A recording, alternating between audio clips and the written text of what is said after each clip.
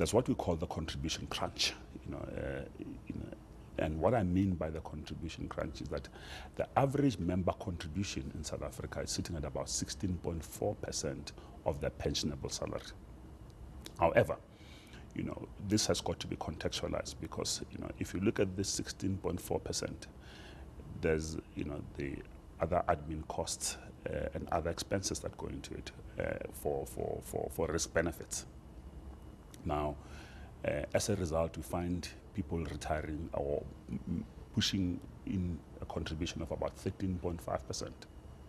At this rate of 13.5% of pensionable salary, a 25-year-old entering the retirement fund 10 years ago would have been able to replace their income at 75% level at retirement at the age of 65.